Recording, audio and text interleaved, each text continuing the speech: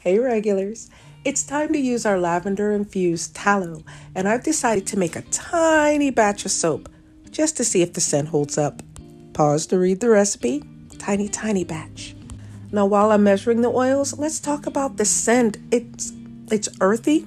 It doesn't smell like lavender essential oil. It smells like the entire plant, green and all, and I kind of like that.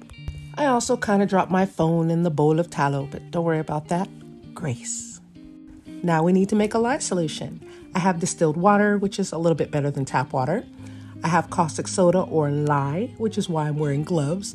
Just a little bit of sugar to help with the bubbles because tallow, it's not famous for being a bubbly soap. It's more of a creamy soap, and I need just a hint, a soupçon of bubbles. Also, I should note, I'm practicing safety. I'm mixing this under an open window because I like my lungs, and you see all that steam coming up? No, thank you. I'm not breathing that. See, due to the exothermic reaction between the lye and the water, this stuff gets hot. So we don't want it to splash or steam on our hands, and we don't want to breathe it. Now I've melted my oils, and I've waited for them to cool down. They were quite warm.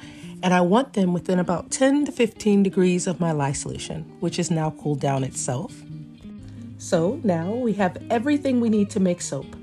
When you add a lye solution to an oil basin, just the right proportion, you trigger a chemical process within which all of the lye solution and most of your oils chemically convert into soap. There's no lye remaining in your final bar of soap. That's why it's safe. Bonus points if you know what the name of that process is.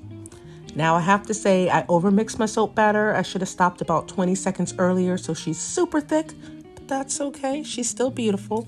We'll check on her tomorrow.